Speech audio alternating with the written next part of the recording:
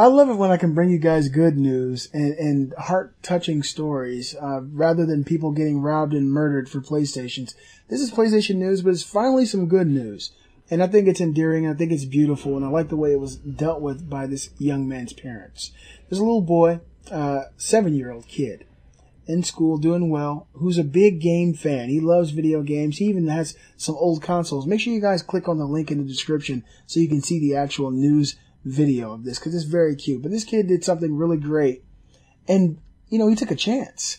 Because if it was me as a kid and I tried that, I probably would have got strung up somewhere and got beat with a racetrack.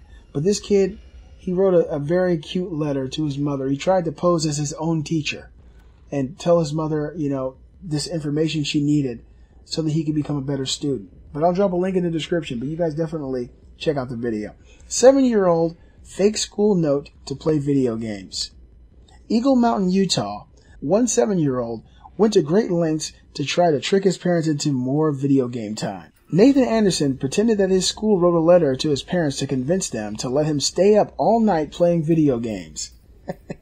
It's really cute when you see the letter too.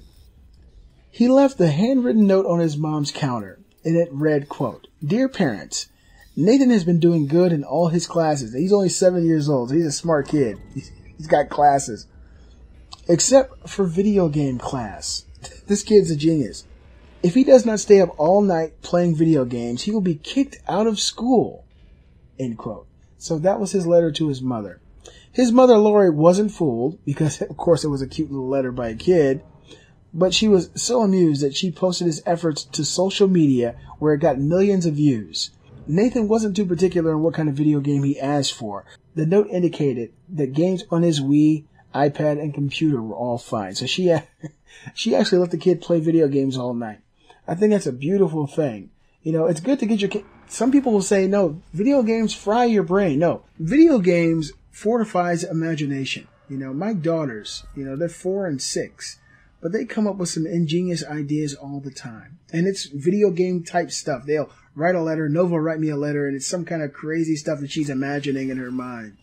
And one day she might be able to use that to better this world. When you just stick to the script and you send your kids just to school every day and they're just regurgitating the same information that you got, and they're going to end up being just like you. Let your child embrace different things and imagine different worlds and playing video games. As long as you're not running around shooting people all the time or just playing basketball, let them enjoy it. And this young man, 7 years old, obviously he has a good imagination because he imagined a world where a teacher would tell his mom or his dad that he's doing great in every class except video game class. So way to go, Nathan.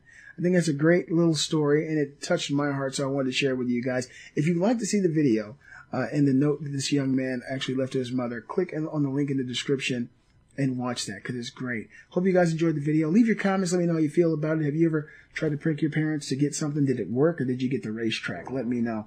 Be sure to give a thumbs up, show support for my channel. Join the Facebook group. Follow me on Twitter. And if you'd like to support this independent YouTube channel, please visit my Patreon, link in the description. I'm the Beastly Gamer, and I'll see you guys next time.